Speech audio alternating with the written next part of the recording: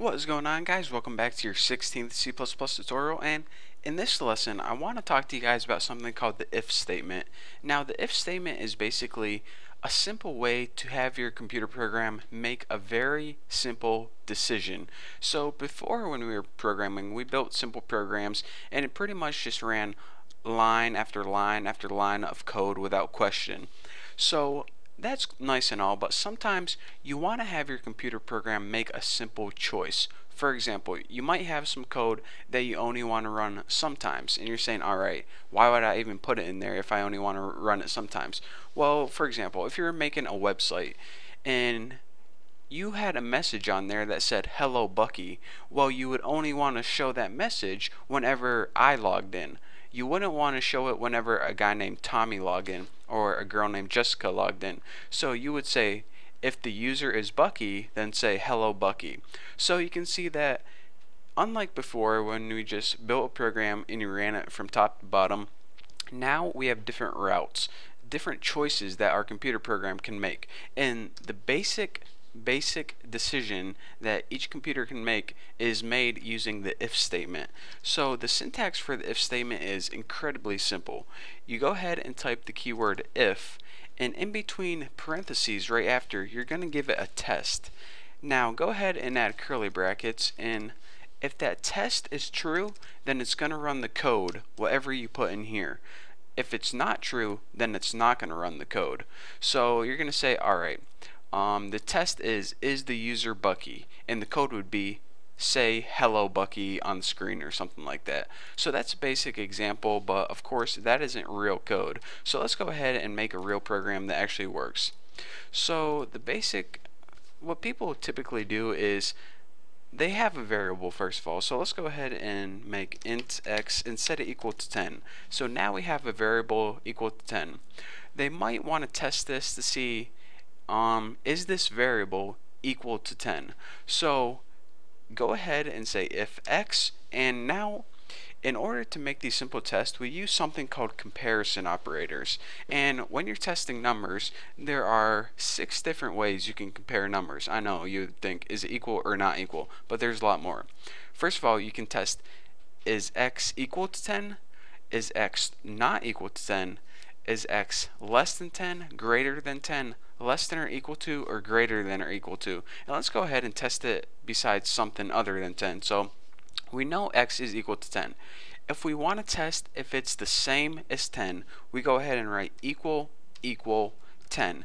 And you're saying, alright, first of all, slow down. This doesn't make sense. Why would you not just write if x equals 10? Because that makes sense. Well, the single equal sign is, they already reserved that for setting a value equal to a variable. So if you did this right here, it would think that you were trying to set x equal to 10, and your program's not going to work right. So that's why whenever you're comparing a variable and a value, you need that double equal sign. So this means, alright, test if x is equal to 10, and if it is, let's just go ahead and give it something stupid. Cout OMG I am preggy. That means pregnant in ghetto talk.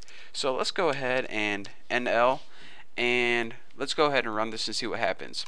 Build and run, and on the screen it says OMG I am preggy. And why did it do this? Because we had a variable x and it was equal to 10, and then we said, alright, if x is equal to 10, then go ahead and print this out on the screen, and it was, so it printed it out. But if you had something like if x is equal to 87, now we try and build and run it, you see that our computer program didn't print it out because 10 is not equal to 87. So you're saying, alright, I know how to test whether a value is equal to a variable, but what if I want to test if they're not equal? I want to make sure that these values are not equal. Well, the sign for that is exclamation point equal sign. This means, alright, if x is not equal to 87, print this out. And it's going to print it out because, is 10 equal to 87? No, that doesn't even make sense. So it's going to go ahead and print that out. So that's why we get OMG I am preggy. So aside from that, let me go over the basics, less than and greater than. If x is less than 87, is 10 less than 87? Yes. And by the way, whenever we have a test and that test is true, we say true. whenever the test is wrong, we say false. So is 10 less than 87? Yes, 10 is less than 87, so we call this test true. And since it's true, it goes ahead and prints it out. OMG, I am priggy. Now let's go ahead and be like, is 10 greater than 87? No, 10 is not greater than 87, so that's why it didn't print it out right there. So aside from that, there are two other simple ones I want to go over with you guys. There is less than or equal to. So if you had something like, is 10 less than 10, and you just had a basic less sign, then you try to run it and it wouldn't work because 10 is not less than 10, 10 is the same as 10. Well, what if you want to test if a value is less than or equal to another variable? Well, we go ahead and we have our variable 10. Is it less than 10? Nope. Or is it equal to 10? Yes. So this is indeed going to print out OMG, I am priggy. And of course there is greater than or equal to, but I'm not even going to show you an example because it's pretty self-explanatory what we have.